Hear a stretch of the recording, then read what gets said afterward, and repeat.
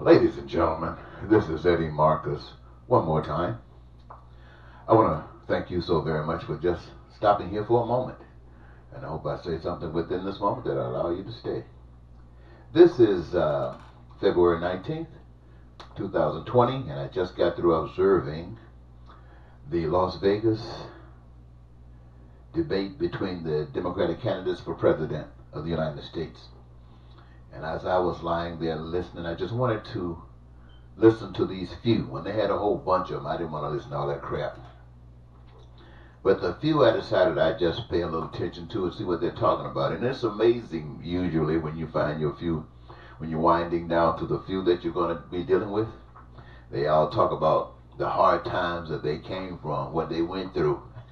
Miss Warren say they almost lost their house, and mother had to go through some changes because the father, I think he lost his job for a while there. Then I come around and hear Biden talk about it. It was just amazing as I listened to these guys talking about the hard times they come up through. And as I think about my own, you know, the first time I ran for president of the United States was in 88. And I'm thinking about that. And when I think about my beginnings, I don't even want to go back to my parents, what they had to go through.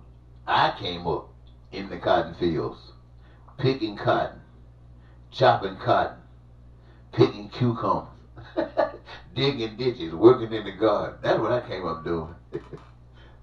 Taking care of my great-great-grandparents who had raised me from a baby. That's what I come up from.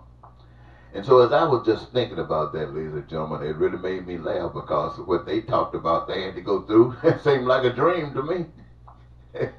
Yeah, so I thought about that, had a little laughter. So I thought I'd just come and say some things to you. Now, I did run for president in 1988. I think I ran at least one time against Bill Clinton. I ran against George Bush, and I even ran against Barack Obama.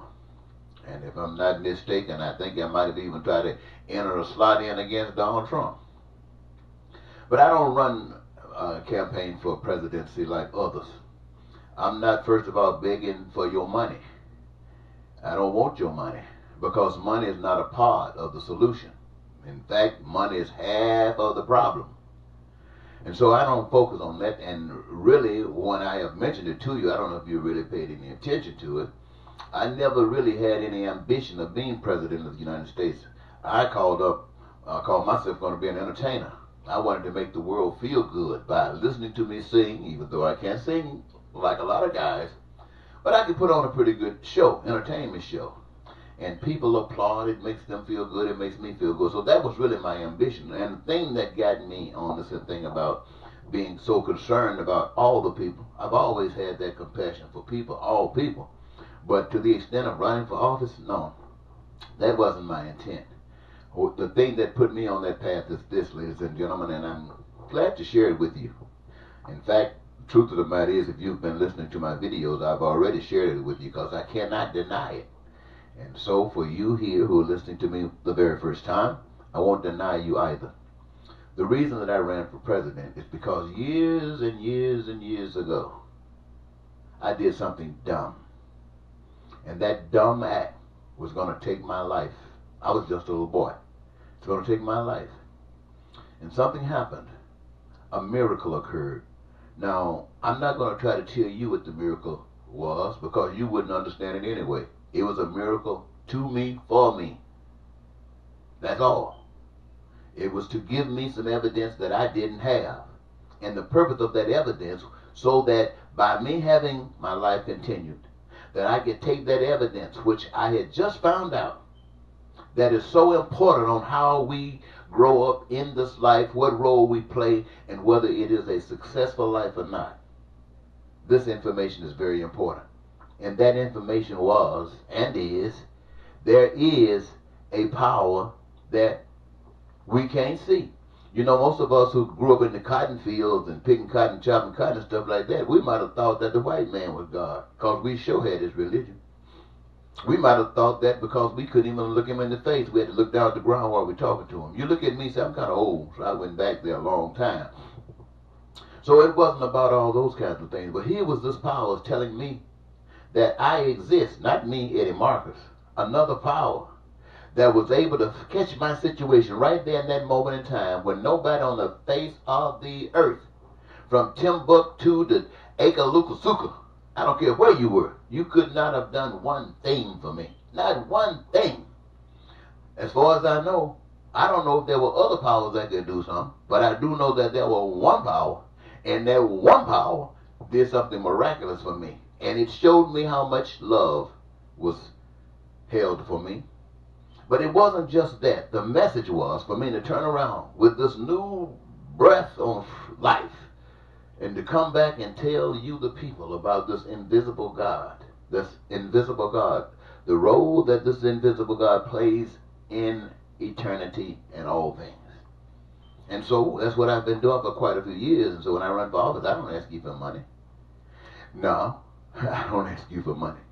Now let me tell you what this message was. This message wanted to let all people know that because this God exists, this individual power, I call it God, that is the reason this earth exists, by that power. And the earth is qualified to do everything that the earth needs to do in taking care of the business that that creator designed this earth to do. And you and I, made by that same creator, having some common essentials that are absolutely essential and necessary for us to survive.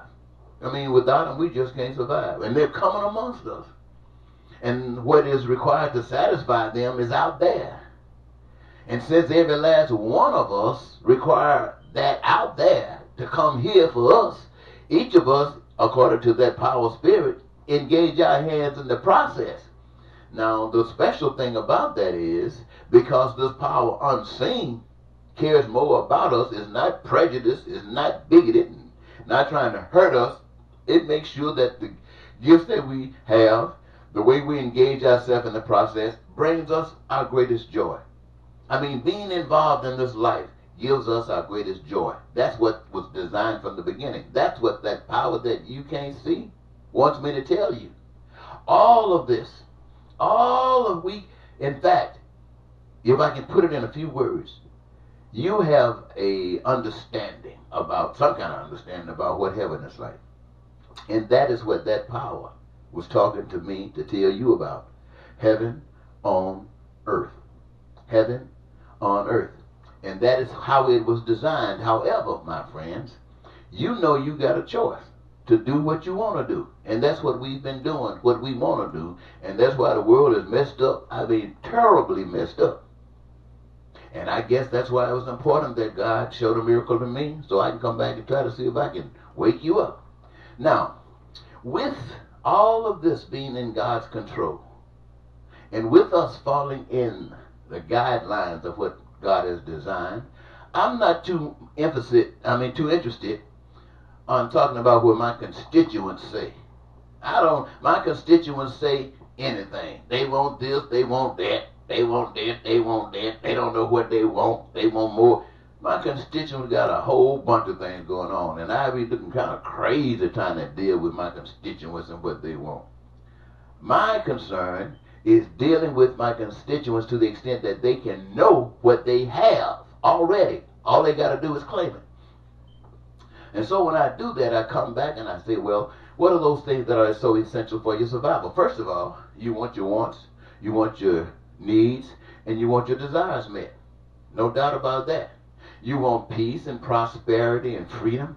You want joy of life, and you want your dreams to come true. There's no doubt about that. Any human being on the first face of the earth, even your haters, your racists and bigots, and blacks and whites, and women and men, and Americans and others, want that. And so when I think about this message that I'm supposed to give to you, then I'm thinking about what are those things that you need here in this life that you have to struggle so hard for, especially in times current and in times past. It's about haves and have-nots. That's bottom line. Some got and some don't. What is it like you got a car and I don't? I need a ride and can't get it. You got a car. How come I don't have a car? It's all about the system. All about the system. So what I come initially to say, ladies and gentlemen, the system that we're living under is designed to do exactly what it's doing. And anybody who thinks they can come in this system and do a fantastic work that's going to satisfy the people are deceiving themselves. It's just not going to happen. And if they think they can come in and work with that system even a reasonable amount, they're going to have people in Congress, Senate, House of Representatives, or others that's going to be that constituency that doesn't want that to happen. I don't have to worry about that. I'm not concerned about that. I'm concerned about my life, the life that God has designed for all of us, and I want to experience it, and I hope you do. So I'm here to share it with you. So what do we do? All across the board, from the furthest extremes of the left to the furthest extremes of the right, and everything in between it. What are your inalienable rights? Food. So God wants everybody to have food on this earth. That's God's plan. You don't have to accept it, but that's the plan, and it's already been designed that you will never run out if that's what you choose. Clothing. I just say clothing because, you know, we all wear clothes now, most of us sometimes. They might not be the best, but we wear clothes. And the other is shelter. When I say a shelter, I'm talking about homes, houses, apartments, tents, caves, whatever you would want. Shelter to get out of the elements. And you should have it based upon the way that God has it planned, designed just like you want. I mean, everything in that house that you want, need or desire. Now, you remember you used to go to Country Buffet and you were surprised at it, and so you just fill up all the plates and put them on the table, and you go take a few bites out of them until you learn that food is always going to be there as long as you're there, and you want some, you can go get some. So you're not going to go and try to hoard all this stuff now. So when you first come to this new system, you might think about hoarding. It won't take you long to say you got to get rid of that stuff because it becomes junk, and you ain't got time for no junk. So the time is passing, so let me see if I can speed this on up a little bit. So what I'm basically saying to you now, ladies and gentlemen, is this. Food, clothing, shelter, education. Oh, education is so wonderful. Unlimited and unrestricted health care from the womb to the tomb, dental care, everything. The best of everything, because we got the best workers, and everybody's working. That means that some of you might work a day a week. I know you'll be mad because you do love your job. Some of you might work two days a week. But you don't have to do no 40 hours. And you do that. And just by doing that, ladies and gentlemen, the master, the individual, that power that you can't see, invisible God, has it set up in such a way that you can actually experience heaven on earth. And it didn't cost you a penny. But you do have carte blanche. That means you have access to any and everything that is made at the hands of humankind, if you want it, desire, or need it. Why? Because you have part ownership. All humans got part ownership in everything. And what I'm saying here about the United States, I'm saying about Mexico, I'm saying about Canada, I'm saying about Iran, I'm saying about Afghanistan, I'm saying about China, I'm saying about North Korea, I'm saying about Russia, I'm saying about South America, I'm saying about everybody on the face of the earth. Now this is what God has designed for you. That you deserve. You might not get it if you turn your back on it, but you deserve that. And if you can't go for that, if you so still caught up in darkness that you can't go for that, then you don't deserve that. And you will not get that. Because in order for this to be successful, ladies and gentlemen, I've done my part so far. I'm not going to tell you that I'm going to be your leader. Look, I done got old. I don't even want to be no president. I mean, if I had to help you get this thing started, I'd do it. But I want to live. I want to laugh. I want to walk. I want to play some old volleyball. Because I've been preaching long enough. So, what I'm basically saying, ladies and gentlemen, this is the focus. I'm concerned about God's will. And if your will lines up with God, then right on. And if it doesn't, I'm not upset, because you're going to get Trump. And you're going to get something worse than Trump.